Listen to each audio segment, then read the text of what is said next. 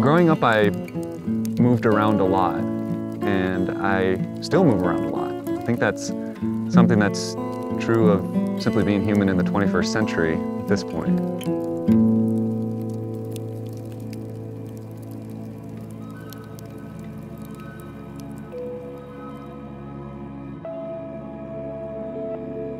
Now, after studying astronomy and being inspired by it, I could be at home wherever I am and watch the patterns in the sky rise for their seasonal dance over the celestial sphere.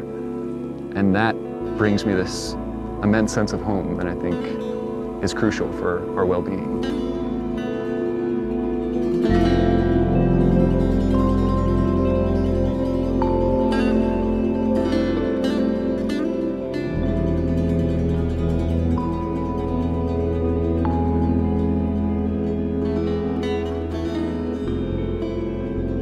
It wouldn't be the wilderness without the stars. Our very idea of place involves a starry sky overhead when you come to some place like Grand Canyon National Park. The sky is one of those things that has stimulated generations of scientists, generations of people to wonder about the world.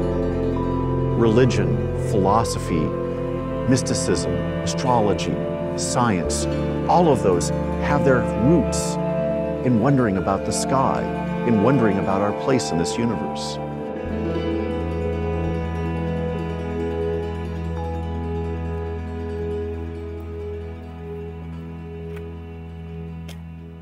Grand Canyon is an amazing place to experience the night sky.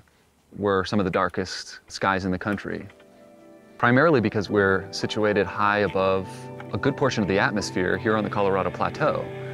So we're at 7,000 feet here on the south rim, which allows us to see the night sky without the distortion of atmosphere, molecules, aerosols, dust.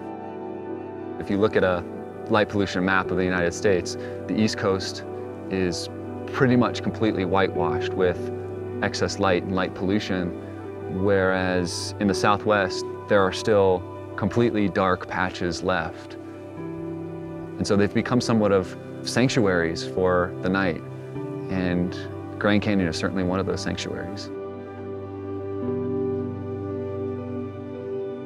In the city where I live, I can look up into the sky and I can count all the stars there. In fact, that's a question that almost every child has at some point. How many stars are there in the sky? Well, sadly, I know that in the city where I live, the answer is 12, and one of those is probably an airplane.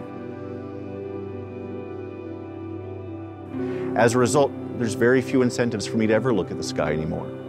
And 50% of the world's population now lives in cities. Under those types of skies, what reason does a child ever have to look up anymore?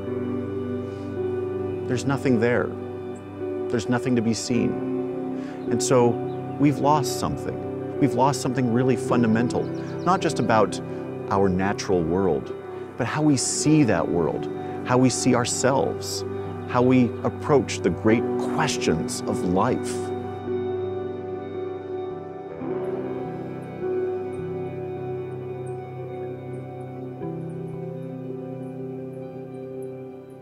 We want to protect the night sky in the park because there are so many visitors here who would not have the experience of seeing the Milky Way anywhere else.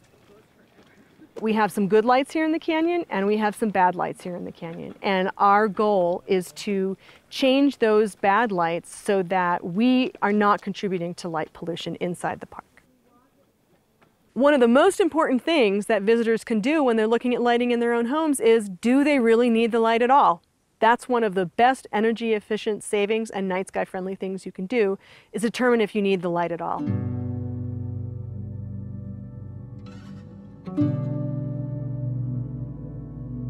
So Grand Canyon National Park was established in 1919, but there are still external threats to the integrity of the night sky here to this day. Already we can see the sky glow faintly of Las Vegas. We can see a little bit of sky glow from Tuba City, a little bit from Flagstaff and Williams. And there is, even to this day, proposed development right on the outside of Grand Canyon National Park's entrance that would undoubtedly have negative effects on the pristine nature of the night sky here at Grand Canyon.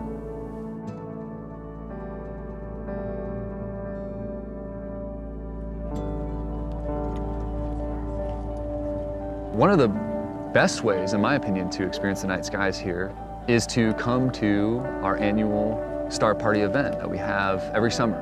We've been doing it for decades at this point. I want the people who are coming here to have the experience of seeing something they may never see again in their lives.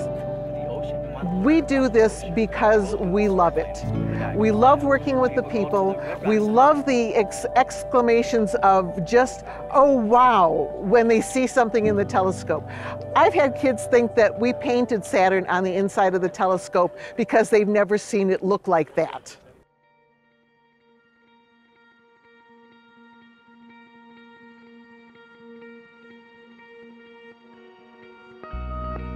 When I look up into a star-filled sky like that on display every night in Grand Canyon National Park, I feel a sense of beauty and joy, and actually a sense of belonging. When I see that Milky Way stretching from horizon to horizon, I know that I belong. I know that we, here on Earth, are part of something vastly larger than ourselves. We are part of a collection of 100 billion stars. And of those 100 billion stars, we alone, as far as we know, have the ability to understand the beauty around us. We are made of the same thing that the stars are. We are made of atoms that were born in the hearts of stars.